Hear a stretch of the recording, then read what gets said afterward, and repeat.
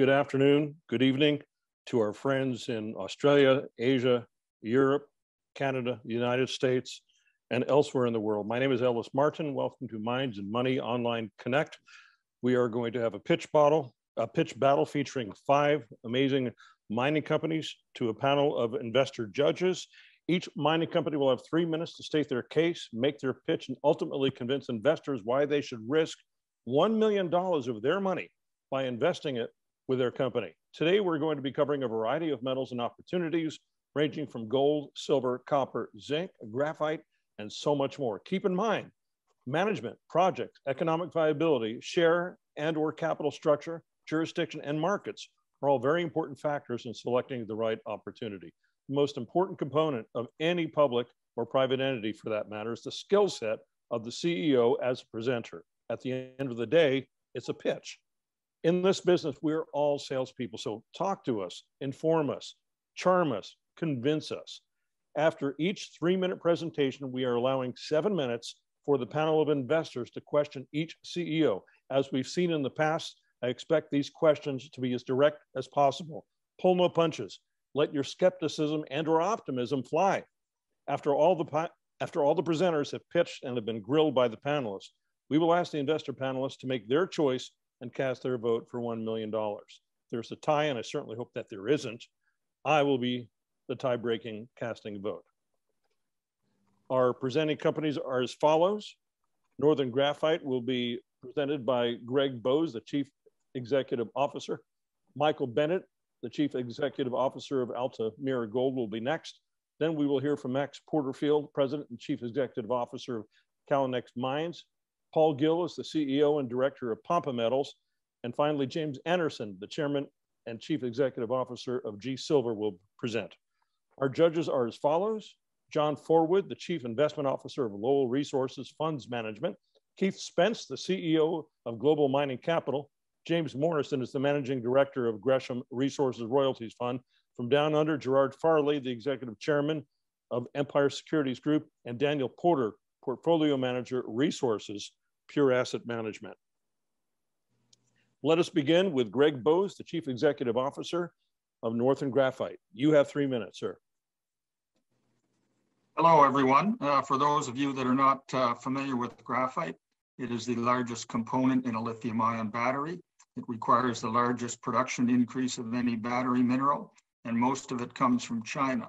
It hasn't got as much attention as the other battery minerals because it had a dramatic price spike, and that's because of excess production capacity in China. But battery demand is growing at over 20% a year, and that price spike is coming, and we are about to experience what the other minerals have already experienced, and graphite valuations for the most part are still very reasonable. How do you invest in graphite? There are 20 or 25 advanced stage companies around the world. Not all have quality battery grade graphite. Not all are in good jurisdictions. And graphite is a somewhat opaque and transparent industry. So it's difficult for investors to sort that out. We at Northern Graphite think we have made that process simple for you. We have a high quality advanced stage project here in Canada, but the game-changing transaction is within the next 1 to 2 weeks, we are going to close the acquisition of the natural graphite division of Imerys SA, a €5 billion company based in Paris. That transaction will make us the only North American graphite producer and the 3rd largest non-Chinese graphite producer. In addition to that, we have 2 very large development projects in the pipeline behind that can take our production capacity from approximately 50,000 tons a year up to 300,000 tons a year. All of those projects are located close to infrastructure in politically stable countries, and they have proven high quality graphite that is suitable for the battery market. That transaction is being financed by the Sprott Group. It's about a $65 million US transaction in total. So while a lot of graphite companies are out there talking about the battery markets, they're a couple $100 million or 3 years away from production. will be in production within a couple of weeks. And as I said, by the end of this year, we'll be about the third largest non-Chinese graphite producer. So that in a nutshell is it. And we have a very good valuation. We're based here in Canada. Projects are in Quebec and in Namibia, which is probably the best jurisdiction to operate in Africa. Thank you very much, Greg. Very timely. Appreciate your presentation. Now we're going to go straight to the judges. Let us begin with John Forwood, Chief Investment Officer of Lowell Resources. John. Thanks, Ellis. Great snapshot there on Northern Graphite. Two questions, if I may. One is just a little bit of colour around the why the excess production in China is forecast to disappear. And the other one is the mine life on your acquisition of Imerys. Yes, firstly, on the Chinese side, most of that excess production is the big Minmetals mine in Liu Bei, Heilongjiang province. It's getting close to maximum production capacity. When graphite demand was 50,000 tons a year, 20% growth didn't mean that much. It's now 500,000 tons a year. 20% growth is 100,000 tons, which is one very large graphite mine we need to add every year. And basically none are under construction right now. So that 500,000 tons is already half of world demand of about 1 million tons a year. Excuse me, and it's growing at over 20% per year. The Namibian operation has a very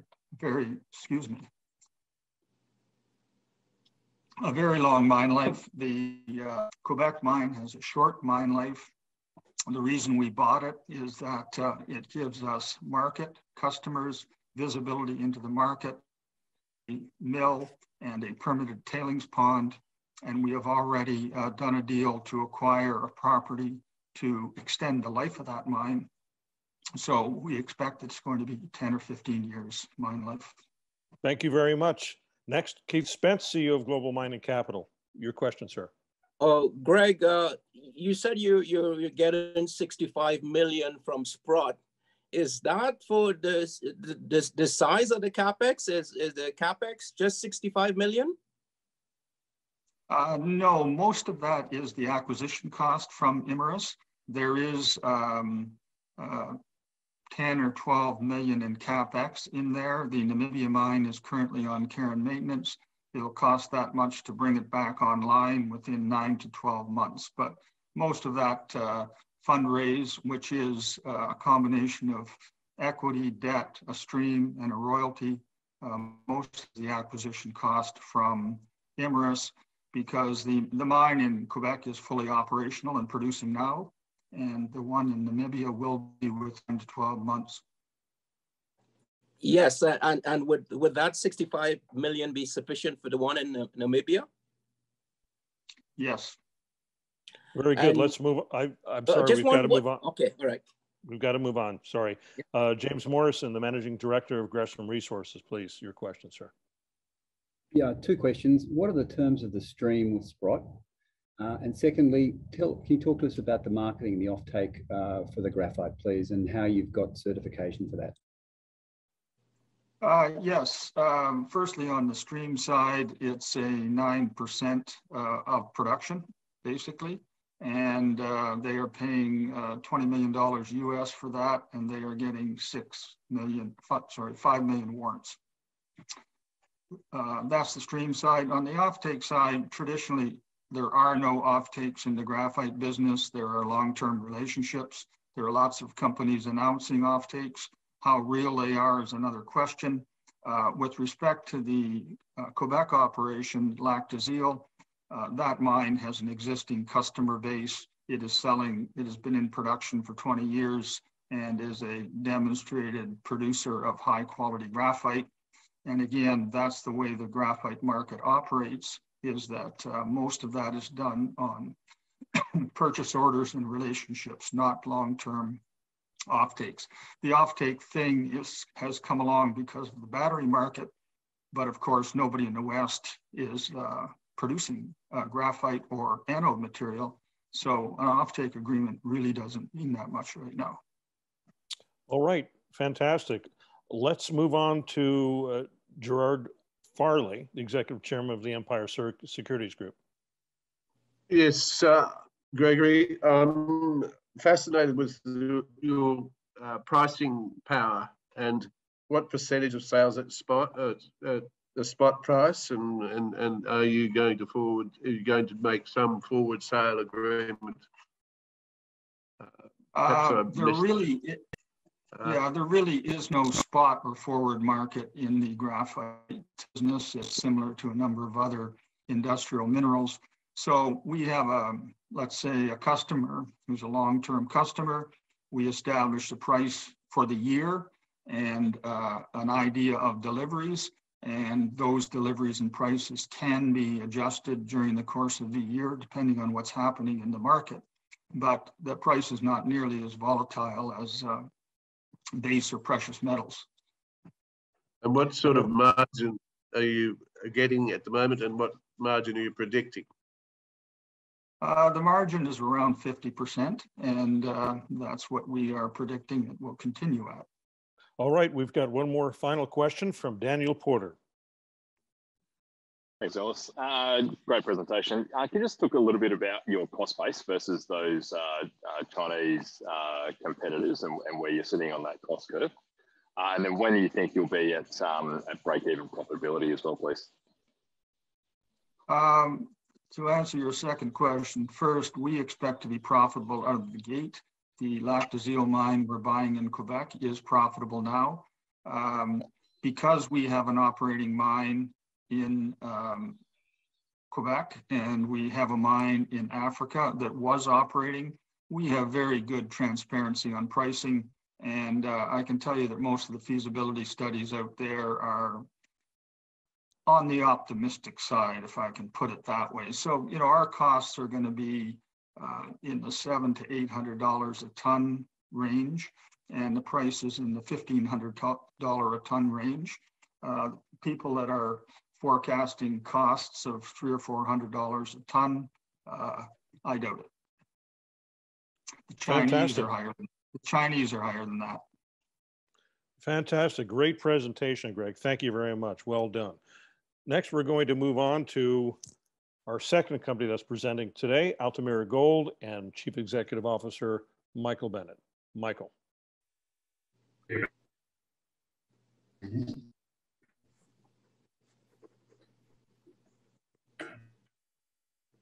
All right, we are having a little, are you ready, sir? I'm getting ready. We're having trouble hearing you, so what I'm going to suggest, if we don't straighten this out within a few seconds, is that we'll just we'll have you work on that while we move on to the next company. So let's try again. Can we hear you, Michael? All right, let's have you work on that, Michael, and we'll circle back to you. If Mr. Porterfield's ready, Max Porterfield, President and Chief Executive Officer of Callinex Mines, we'd love to hear you speak right now. I'm here and I'm ready. Okay, great. It's all yours. Hi, I'm Max Porterfield, President and CEO of Callinex Mines. We trade on the OTCQX in the United States under the ticker CLLXF, on the Toronto Venture under the ticker CNX. We are a base and precious metals explorer with a focus in the Flin Flon mining district of Manitoba, where we have a very, very high-grade discovery that we've made in late 2020 called the Rainbow Deposit. As it sits, Flin Flon's got a 100-year production history that sits right here in the town of Flin Flon, and this is just a geologic map there, where the felsic rocks are the host rock to 100 million tons of ore have ever been mined in the camp's history that span 32 mines in, I like to say, county, because we believe that Rainbow is well on the way to be the next producer there as we continue to expand the discovery. The 777 mine in the town of Flin Flon is due to shut down next month. That is 785 direct jobs being lost for a community of 5,500 people. Pine Bay is located 16 kilometers away as the crow flies from the town of Flin Flon, has direct road access, and actually the discovery sits within a mineral lease and also within 200 meters of a hydroelectric power line. We made the discovery in late 2020 using a mix of IP chargeability ISO shells from a geophysical standpoint, coincident with borehole EM. The discovery of Rainbow at depth at 900 meters vertical depth matches the discovery of the past producers in the belt at 777, as well as Lowell are both discovered at depth. Over the past year, we've drilled over 35,000 meters at Rainbow and have delineated the discovery up to 100 meters vertical depth. In our most recent intercept at depth, which is 250 meters along strike to the north of discovery hole PBM 111, indicated both from the geology, geochemistry, and borehole EM that Rainbow is going to continue at depth, which is indicative of these VMS systems that grow in Flin Flon. Rainbow, as it sits to date, was pre-resource. Again, the discovery was made August 2022. In terms of grades, it's standing up to be one of the highest grade copper discoveries, not just in North America, but truly on a global basis, which is indicative of what makes Flin Flon so unique. So to date, in the orange zone, which is the most pronounced lens that we've drilled out to date, it goes from the 100 meters below surface down to the 900 meter level from drilling so far, you're averaging roughly 4% copper equivalent, and that's gonna be 90% copper. The rest will be a mix of gold, silver, and zinc as byproducts to that. And within the deposit, we're also hitting some very significantly wide intervals within Rainbow. One of the headline holes here, this is 33 meters true width of 6.28% copper. So again, in terms of what Rainbow is shaping up to be, is we're looking to become one of the highest grade, cleanest copper mines in the world as we delineate the resource later this year and publish a maiden 43-101 compliant resource on Rainbow later this year, as well as an updated resource on the adjacent Pine Bay deposit, which is 1.1 million tons historic at 2.75% copper. In addition, we're going to be testing regional I've got to targets. interrupt you here. I'm terribly sorry. I have to interrupt you, Matt. That's fine. I hate to do it. That's your time. You'll have a chance to answer questions, perhaps fit everything else in during the next portion of our program here. I'm going to ask the judges right now. Daniel Porter, please ask away. We're looking forward to your response to your question. Thanks, Ellis. Good presentation, Max. Looks really exciting. Some of those grades are amazing. Can you talk about your exploration plans over the next 12 months and how you're funding those?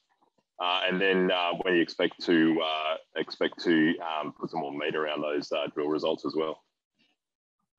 So in terms of our exploration plans and how we're going to fund them, we've just recently, in the midst of completing a financing here, we're going to be oversubscribed on that financing to complete that drilling. In terms of meterage, we're planning on drilling phase 1 of 25,000 meters of drilling. Some of that will be allocated to doing infill drilling at Rainbow, which will lead up to publishing a maiden resource on Rainbow within the first 900 meters at the surface, as well as an updated resource on the Pine Bay deposit, which sits about 600 meters away from Rainbow historic. In addition to that, we're going to be using some of that meterage to test 5 different key target areas across the property, where we really expand the exploration tool set that was used on a smaller portion of our land package that led to the discovery of Rainbow. Fantastic. Next, we have a question from Gerard Farley, please. Yes. So, what do you think? What production rate were you hoping or planning on, and when do you think you could commence production, assuming the infill drilling lives up to the current bandwidth, if you like? Right. In terms of a maiden resource on Rainbow and Pine Bay, I think we collectively like to go, roughly 5 million tons within the first 900 meters of surface. And I think your initial production rate in an operation in the deposit that size would be roughly 1,500 tons per day, giving you a 10-year mine life. All right. Our next question will come from James Morrison. Yeah, hi. Do you consider yourself explorers or developers of mines? We're explorers is our technical skill set. Our technical team's been credited with the discovery of 3 of the 4 largest mines in the Flin Flon district's history. The only mine that was larger that they weren't credited with the discovery of was the original Flin Flon ore body, but none of them would have been, I couldn't find that person because that was discovered quite a long time ago. So no, it's explorers by experience, and obviously we'll bring in this skill set moving forward as we advance the properties. All right, let's proceed with Keith Spence, CEO of Global Mining Capital. Keith. Hi there, Max. Really good presentation, excellent presentation. What's the general geology? Is it very similar to the Flin Flon deposits? It seems to me that this is a copper-based deposit.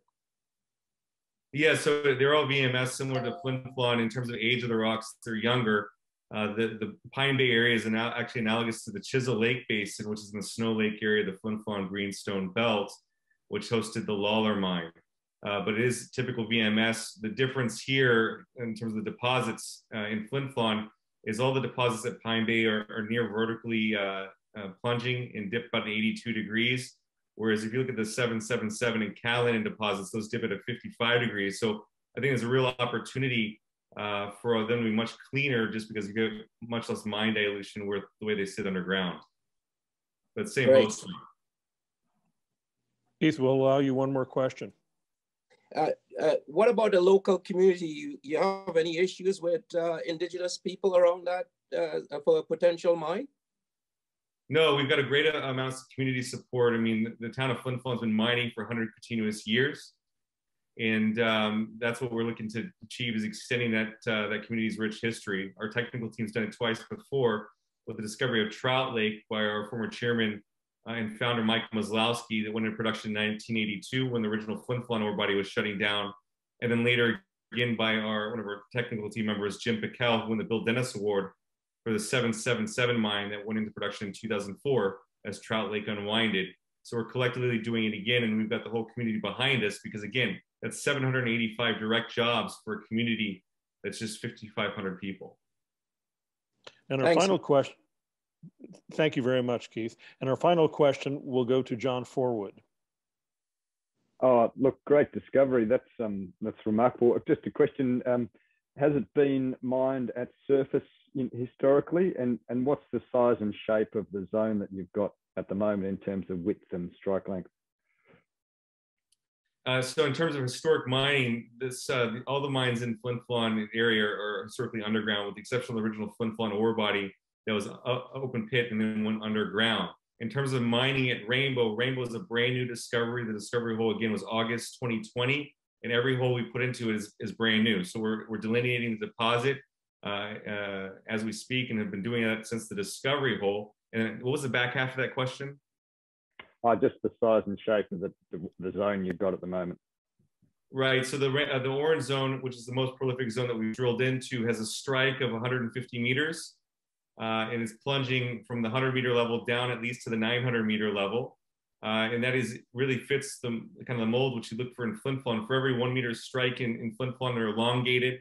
You're looking between a plunge extent of 5 to 8 times that for each lens that you have. In terms of true width for lenses in Flin Flon, you're looking between 3 to 8 meters for these lenses. And the orange zone, for example, is 8 meters. So it's on the wider end of that area. And there is some blowout areas, like I mentioned, showed where we're hitting true widths of over 30 meters of that high grade. All right. Well, thank you very much. You did an excellent job of presenting, Max. Thank you. Kudos to you. Thank you. Our next presenting company, we'll circle back to Mike Bennett. I understand he's ready with Altamira Gold. Mike, it's all yours. Thank you. Yes. Share the screen with you. So I'm presenting Altamira Gold. We're a company based in northern Mato Grosso in Brazil. We have 3 major projects: Cajueiro, Apiacás, and Santa Elena. We started off as a gold company in 2016, and with the discovery of the first porphyry copper in the Alta Floresta belt by Anglo American in 2017, we've changed our focus slightly to copper. So if we start with Cajueiro, Cajueiro has a 700,000 ounce resource. It has a big upside. We're about to start trenching and drilling a very, very strong soil anomaly called Maria Bonita, and we'll do that in the second half of this year. And our aim is to double the resource in the next 12 months. We have permits to start an early stage mining operation on this Cajueiro property. which will give us the capacity to produce 200,000 tons of material a year and give the company a production of between 12 and 15,000 ounces a year at a cost of $600. The project, which is the gold copper project, is 60 kilometers to the southwest of the Anglo-American find. We've just started drilling in November there, and I can't show you these pictures, but I can tell you it's an unbelievably red core. It's the hematitic alteration, which shows that we're in a porphyry, probably alkaline porphyry environment. And we are in the very early stages of our drilling there. We've drilled 2,500 meters so far, and we will be carrying out our own drone mag survey on that area in the next 2 months. And that will give us the orientation to, in the second half of this year, carry out deeper drilling and look for the porphyritic intrusive center. And these alkaline intrusives usually are quite pencil-like and thin, up to about 150 meters wide. And that's what we're looking in our 10 by 10 kilometer claim block there. We also have very high-grade gold in the veins, which are emanating from the center of this project. This porphyry is 1.7 billion years old. So we are aware that it will probably be chopped up. It may well be moved. And so we're using world-class consultants to orientate us in the exploration. And we will be obviously looking to, in the near future, talk to major copper companies with the idea of perhaps considering it in the future a JV for this property. We have one other property which is called Apiacaz. It's a district, it's 50 kilometers in east-west extent. It's produced 1.5 million ounces of gold historically by the artisanal miners, and we have identified 10 different kilometer sized targets on there, which will be trenched and will be drill rated for the second half of 2022. And that's your time, Michael. Thank you very much. Great job. Great presentation. Appreciate it. Let's begin with our judges. We're starting this time with John Forwood of Lowell Resource Funds Management. Yeah, thank you. I didn't catch all of the intro in terms of you're looking to move into production, but could you tell us what the capital might be to do that, and just reiterate what the ounces per annum might be?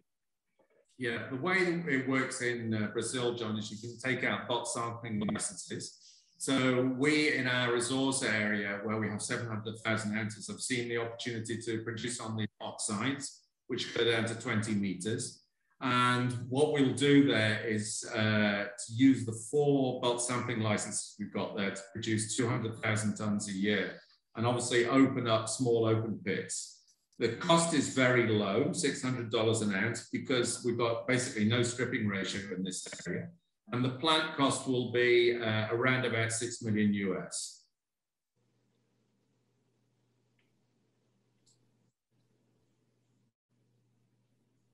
Thank you.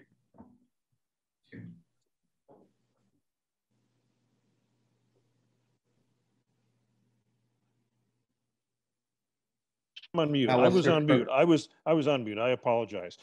Keith Spence, are you ready, sir, with your question? Yeah. Yes. Michael, interesting presentation. What's your focus? Are you going to be a gold company or a copper company? Well, the focus is and still was and is still a gold company, but because we when we started seeing copper on surface and seeing that the fact that porphyries were being discovered in this this belt, I mean, you know, 43 years ago it was all jungle, so no real modern day exploration has been done in this area, and so we saw the opportunity here as a very small junior to actually start opening the Pandora's box and proving that we were sitting on top of porphyry. The focus, if we hit the center of the porphyry intrusive, will change from gold to copper without a shadow of a doubt. And there are several major companies in the belt looking for copper and looking for other porphyries there. So I think we, depending how things go in the next 6 months in the exploration, I think we'll probably have quite a few calls coming down the line to see what's going on in that project. And Michael, with respect to your your gold projects, do you have a resource? Yeah, we have a 43101 resource, 700,000 ounces on Cajueiro, and we have 3 gold in soil anomalies within the same claim block, which extend for more than 5 kilometers in strike length, one of which Maria Bonita will be drilling and trenching this year. And I believe that's got the capacity to double our resource in that area. Thanks, Michael. Great. Thank you very much. James Morrison, Gresham Resource Royalties Fund, please, your question, sir. Yeah, thank you. Look, what's the operating environment like in this part of Brazil? You've mentioned that you've got some very sizable neighbours nearby, but I probably would benefit from an update. Okay, well, Mato Grosso is the state with the largest GDP in the whole of Brazil, largely fueled by agriculture. So all around us, there are huge tracts of soya, maize, sunflower, cotton. It was an area which 43 years ago was all jungle. Very limited year span. It's changed enormously. It's got fantastic road systems. The Cajueiro project that we are sitting on, which is 1.5 hours drive away from where I am right now in Alta Floresta, has a hydroelectric scheme and a hydroelectric power line running right through our project. The main problem, I would say, in Brazil is not the mining licenses, it's the environmental license. And that does take a few months to move along the way. But everything's very, very well laid out. Everything's now online. And I think we can honestly say that a better exploration place to work in doesn't exist on the planet than the north of Mato Grosso. Fantastic. Great questions. Gerard Farley, looking forward to your question, sir. I'm sorry, I don't know what but what's your capital position at the moment? We've got 5.4 million in the bank. We raised 4 million last February, and we've exercised quite a few warrants during the last 12 months. So we've got plenty of cash there to sustain our drilling program for the next 18 to 24 months. So when would the next resource update be? Well, I think the next resource update, Keith, will probably be after we've trenched and drilled 2 of these soil anomalies, starting with Maria Bonita and then hopefully moving on to another one to the west of that. I think that'll be in about 9 months' time. Fantastic. Thank you very much. Our final question is from Daniel Porter with Pure Asset Management. Thanks, Mike. It's all looking pretty exciting over there. And just talk about the operating environment on the ground. Obviously, Brazil's been pretty heavily impacted on the COVID front over the past 2 years. Any lingering impacts from that, particularly around getting assays and things like that done, drill rigs out to site, actually finding drillers to do the work for you? Yeah, COVID it has no impact at all at the moment. Labs are taking between 4 and 6 weeks to get assays back, but drilling is a problem. So actually finding a decent drilling company which produces core at a reasonable rate for an exploration company and with a good recovery is not easy. We've been lucky to find one of those companies, and we're hanging on to that rig for dear life. You know, we're not going to let it go. And we're moving it from project to project. So during 2023, we will be drilling in all 3 of our main projects. Fantastic. Great presentation, Michael. Great questions from the judges. I appreciate your time today. Well spent. Next, let's move on and speak with Pampa Metals CEO and Director, Paul Gill. Paul, it's all yours. Thanks, Ellis, and thanks everyone for attending. I'm Paul Gill. I'm CEO of Pampa Metals. Trades on the CSE under the symbol PM and on the OTC QB under the symbol PMMCF. We're actually doing a financing right now, so let's keep that in mind as you're moving forward. The one thing about Pampa that's very interesting is that it's located in Chile, in one of the best jurisdictions, mining jurisdictions of the world, that has produced 30% of the copper in the last 50 years, and will probably continue to produce 30% of the copper on an ongoing basis. There's more discoveries to be made in Chile. Some of the biggest mines, Escondida, et cetera, are located there. What we've done with Pampa is put together a very compelling property package of 8 100% owned projects that are managed by a fantastic management team that are comprised of ex-Rio Tinto, ex-BHP, ex-Anglo-American geologists and corporate development people. And the linkages between our company and majors are very strong. We'd be able to, once the discovery is made, get that to production. Copper is the story of the day, and in fact, the story of perhaps the next century here. We need copper, we need development of mines, and the location to look for mines is where they've already been found. As you can see from our particular area of interest around Antofagasta, we have 8 projects that are currently under active exploration. We have that particular location, the D'Amico Belt and the Pleistocene Belt, are a location that produces most of that copper I mentioned. Our particular interest right now is drilling our 2 discoveries at Cerro Buenos Aires, 3 discoveries at Redondo Veronica, and a discovery that's just made on the Block 4 project. These are all porphyry deposit, porphyry sort of exploration targets. And that's a very exciting, large scale target to look at. We're looking at getting some return on investment. We're a very small new company that's at 47 million in shares and trading at under 20 million market cap. If you're investing $1 million, you want to invest in a company like this because it will give you the best return on investment.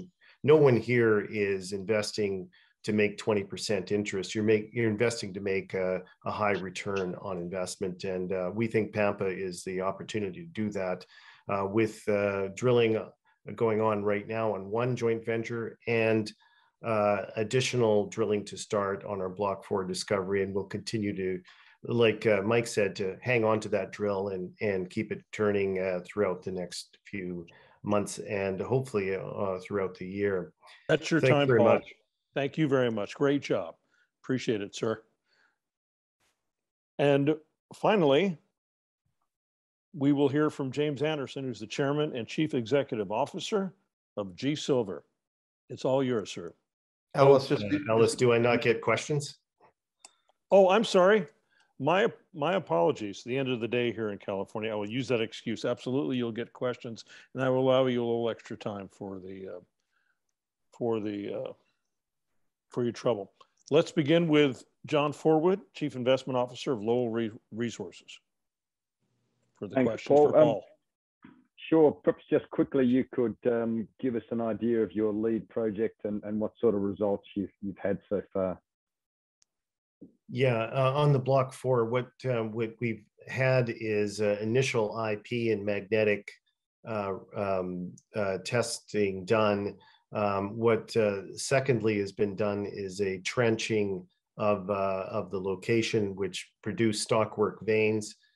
So that's the extent of the exploration thus far. It's identified, by IP and magnetics. So we're really excited about getting drilling in there, but it's early stage in that regard. But I think that that's the initial process was to make the discoveries and vector into where the porphyries are located on these very vast projects. There's 62,000 hectares over 8 projects. Keith Spence, CEO of Global Mining Capital. It's all yours, sir. Yes, Paul, just 2 quick questions. The first one, you seem to be what I would call a project generator model. Any intentions to be really focused on exploring and developing a particular project? You have quite a few projects there. And then the second question, what's the situation in Chile with the new leftist government and how that would affect your future? Yeah, good questions. I don't think we'll be a developer. We do have the development team in place. Julian Babin, Tim Beal, and Adrian Manger are all very experienced in development. And Adrian was a CFO of BHP when he developed the Spence mine. But we don't want to do that. We want to explore and then joint venture and retain a significant interest in the projects going forward. In regards to the politics in Chile, I think it's been really overblown. We've had, the same type of governments in the past. This might be a little bit more left, but what I've seen is that they've moved towards the center. They've cast off a little bit of the communist trappings that were there before in order to really form a centrist government again, although left-leaning. So I don't think it's a big issue at this point in time. I mean, this is a location that produces a lot of the world's copper. We need them, they need us. And I think that recently BHP put $100 million after the election into filo mining in that location of Chile. So we don't think there's any problem and there's not going to be any capital strain. Thanks. I would add that Paul has a great deal of experience in Latin America for many years. James Morrison, your question, please. Hi, Paul. Thanks for that. How much money have you spent to date, and where is your team based? The second question. Yeah, Julian Babin's based in Chile. Mario Orrego, who's the chief geologist for Pampa, is also based in Chile as a team of exploration geologists there and prospectors. The rest of us are based in the Vancouver area of British Columbia in Canada. At this point in time, I think the main sort of central office is here, but certainly we're engaging quite a bit with people on the ground in Chile. And how much money have you spent to date? To date, we've spent $4.5 million in over the 8 projects, and we weren't able to really pare them down or eliminate any of them. They all came back with some interesting results. So we're going to have to spend a significant amount of money. I think we've allocated about $3 million to $3.5 million for core drilling in the next year, and starting with the Block 4, which is at approximately 3,500 meters, and might be done by May, or started by May, and then going on to other locations down the way. So we certainly have a lot of drilling to do, and it's an exciting time for this company. Very good. Thank you very much, James. Next, Gerard Farley with Empire Securities.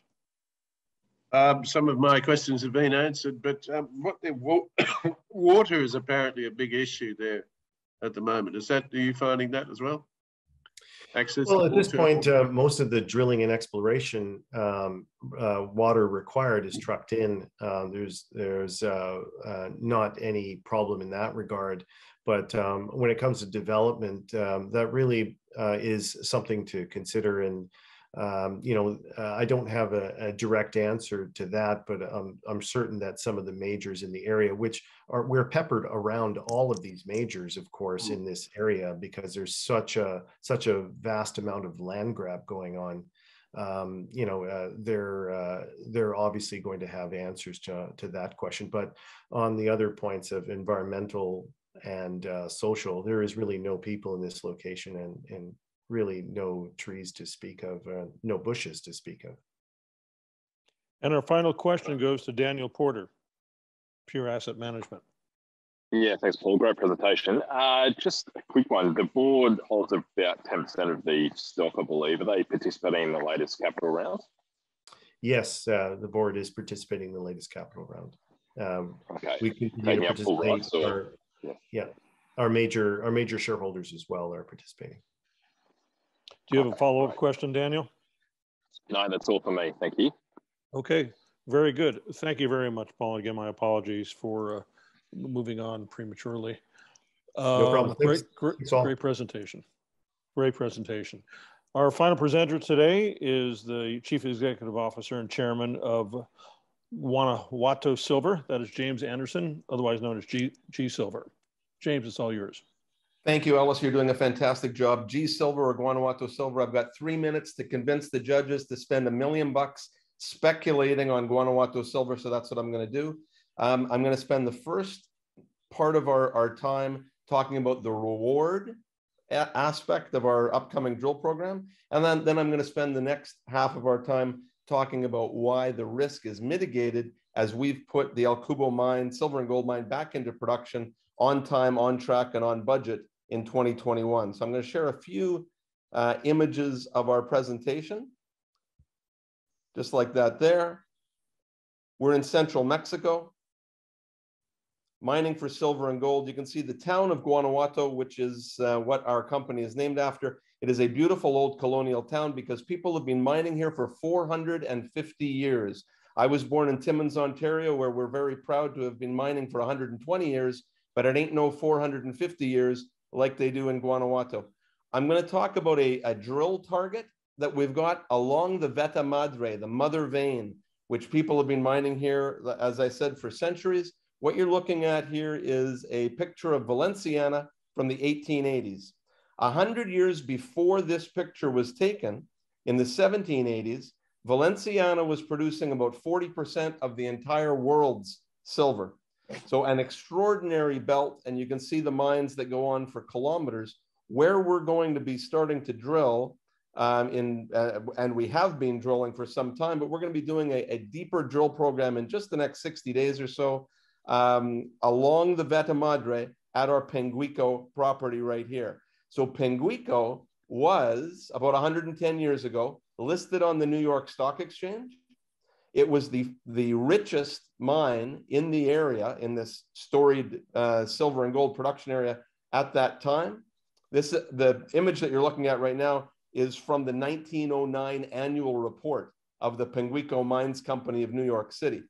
All of the red dots here are holes that we drilled last year into this vein system, and you can see some of the results are very interesting indeed. Over 900 silver equivalent over narrow widths, but it's deeper than this at the intersection of the Penguico system and Veta Madre. That's the target that's very interesting. The first 3 drill holes that we're going to do is to come right across here and drill into Veta Madre to make sure that that system is in place and plunging, dipping towards the west. We're pretty sure that this is going to exist because Fresnillo mined immediately, I mean, right here, immediately to our east for 30 years between 1972 and 2002. So we'll start that drilling in just the next 60 days or so. That's the upside. That's what can happen here.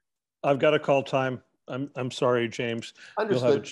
Thank you very much. Great presentation. I really appreciate it.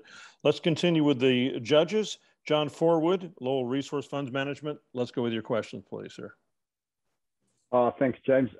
Declare, I got a bit of background here. We were on the register for a while. James, great presentation.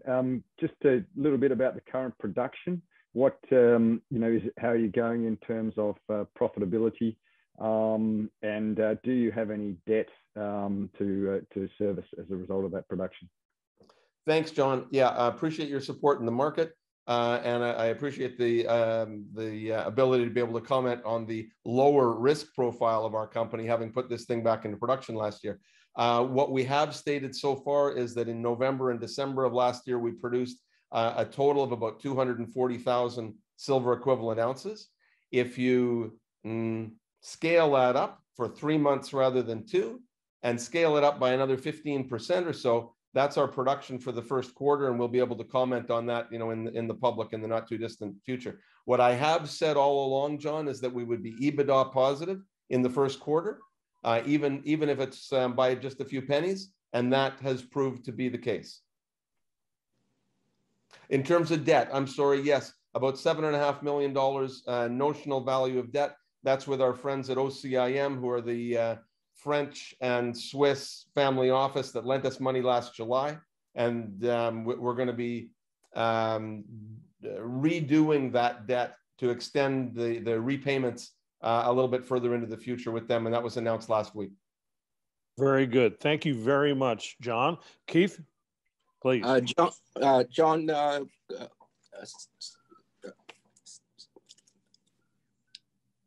is it John or James? James. Yeah. A great presentation. Quick question. Do you have any issues with, Mexico has its personal safety issues, any of those in that mine area? I just want to say that's the number one risk. If a personal safety risk is the number one political risk. Well, I don't know. We talked about on this show so far. We've talked about good jurisdictions. I would present the idea that there are no good mining jurisdictions left in the world. Only some that are less bad than others. I think that Mexico, by virtue of the fact that there's so much mining that takes place there, is better than most. In terms of personal safety, no, not at all. I travel there all the time. During COVID, I spent months and months in Guanajuato. It is not an issue. Okay, great. And I don't know if I missed this. What's your resource? Resource in all categories. I know you're not really supposed to do that, but in all categories, it's about 27 million silver equivalent ounces. That's from a PEA that we did last year that Bear Dolbear authored. Very good. Thank you very much, Keith. Great questions, as usual. Yeah. James Morrison with Gresham Resource Royalties Fund, please. Yeah. Hi, James. I understand you're producing a concentrate. Is that correct? Correct. Is there any deleterious elements, arsenic and the like, at all in your concentrate? There are not. It's an extraordinarily clean concentrate. And by virtue of that fact, we had 8 different concentrate buyers bid for that material last year. The El Cubo material is well known to all the concentrate buyers. We ended up going with Ocean Partners, and they have been excellent partners for us. There are charges, penalties against arsenic and selenium. We never get charged a penalty in selling them that concentrate. Very good. Thank you. Gerard, Farley, your question is next, sir. Yeah, sorry, I haven't. This is the first time I've heard of G Silver, but and that's my problem. But how much cash have you, and how much? When have you been to the market recently? We raised some money in December, and all of our long-term supporters were very supportive at that time. We have about $7 million US in the treasury currently. And your market cap? About 100. I'm going back and forth between Canadian and US. It's about $100 million US. Right. Very good. Thank you very much. And our final question will be from Daniel Porter. Yeah, thanks, James. Very interesting. Just talk a little bit about your positioning on the cost base for that silver production. And also, I think you were talking about in one of your presentations producing around or running at a processing rate of about 30,000 tonne a month. Is that where you're still at, and where do you expect to be at steady state, and how's that sort of progressing as well? Yeah, so the way that I like to phrase it all the time is ramping up, ramping up, ramping up. We took on this asset from Endeavour, and they obviously didn't leave us with all of the highest grade material at El Cubo staring us in the face. In the fall, I was always talking about ramping up to 22,500 or 25,000 tons a month. We're at 30,000 tons a month currently, although 10,000 tons a month comes from that El Pinguico stockpile that we have just 10 kilometers away. The other important aspect of it is that ramp up continues. So we're at 30,000 tons a month right now and comfortably there. The ramp up does continue in terms of grade as we access higher grade areas of Cubo, and we're getting a little bit better sorting some of the material from the Pinguico stockpile. Thanks. Fantastic. And that is our time for questions for our final presenter. Thank you very much, James. Well done. Nice to see you with this company, by the way. Fantastic. And everybody did such a wonderful job of presenting. I think we've got 5 strong companies across the board. This is not going to be an easy decision for our judges, and I certainly hope I don't have to break the tie. Again, let's review the companies that we are going to be potentially awarding $1 million to. Northern Graphite, Altamira Gold, Callinex Mines, Pampa Metals, and Guanajuato Silver. And we're going to take the next 10 minutes and go through our judges and get their vote. We will begin with John Forwood. Oh, thanks, Ellis. Look, yeah, great selection of companies there, and really, really good to, for sitting here in Australia to have, North American or TSX or CSE listed companies presenting, and a lot of fresh stories for me anyway. I'm going to come at this from a bit of a subjective viewpoint, in that we like to take a little bit more exploration risk than most. So, we were very happy shareholders with Z Silver, but as it moved into production, and we took some profits there. So I think the 2 companies that really, or maybe 3 companies that are sort of really sort of focused on, Pampa Metals perhaps came in third for me. Very early stage, it sounds like, but a magnificent sounding team. And then look, second, was, I guess, Callinex, fantastic discovery. The runs on the board, and in a great location to get that project into production very quickly. But I think, my favorite, just because it does seem to be rich with exploration potential, and we do like Brazil, was Altamira. Some interesting porphyry targets there, which sound like there's a good chance to get them joint ventured, and some exciting trenching and drilling coming up on some of the gold targets. So Altamira gets my vote. Great analysis. Thank you very much, John, and congratulations to Altamira for the first vote. Keith Spence, time to make a choice, sir. Well, yes, tough choice. All 5 presenters were quite good. Some better than others, but they were all great. For number 3, I would put Northern Graphite. Actually, we're repositioning, and in fact, looking at a new fund right now for the transition metals space. So I kind of like the graphite story. It's a good story, but the presentation was not my number 1 presentation tonight. And one of the key criteria here is who had the best presentation, as well as who would I like to invest in if I was going to make that decision. Number 2 for me, I like my guy in Mexico who doesn't worry about his personal safety risk, but I think that's a story. I like the fact that we have something there, and it's trying to go the next step, and I'm quite bullish on silver long term. And number 1, in my opinion, I think Max Porterfield was the best presentation. He covered all the bases, and it's an exciting new discovery. I think he should sell that story more. I'm not sure it's well known that he has a discovery of substance.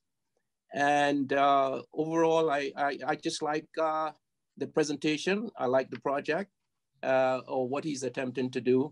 And copper is king. Copper is back. And that's Keith, my list.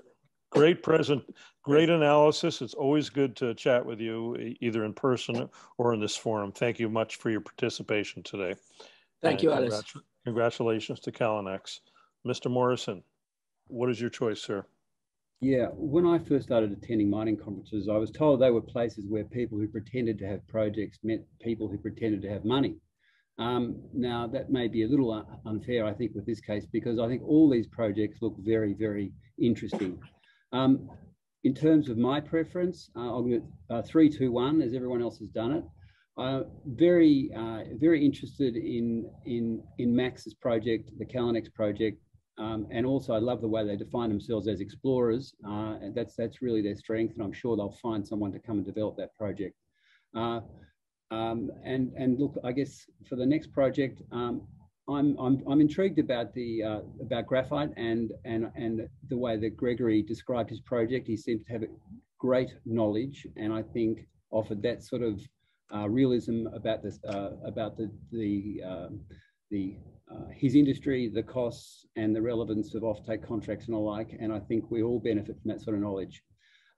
Because we look at later stage projects, and because of the success of getting this G Silver project into production, and I'll admit I know very little about it, but you presented very, very well, and I think everyone's looking to try and get some exposure to silver, and you're in production, so congratulations. I think I'd give you my vote.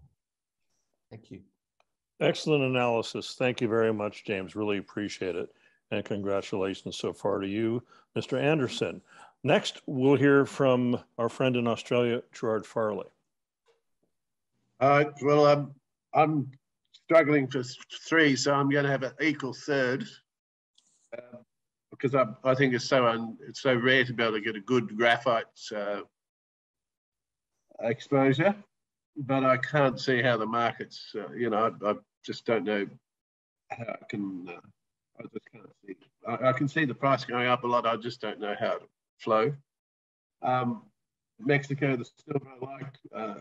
I'd be happy to visit there next time there's a rotor. The second is Altamira, Brazil. I've always been preferred copper and gold because they seem to balance themselves out in any cycle we've been in. And I think it's got a huge potential, but I can't go past grades at Callinex. I think it's when you've got those sort of 4% copper and whatever, and then the byproducts of silver, zinc, and gold, and a jurisdiction that's, even though it's seasonal, but I think I have to go with Callinex. But I enjoyed almost every company there in the presentation. So, thank you.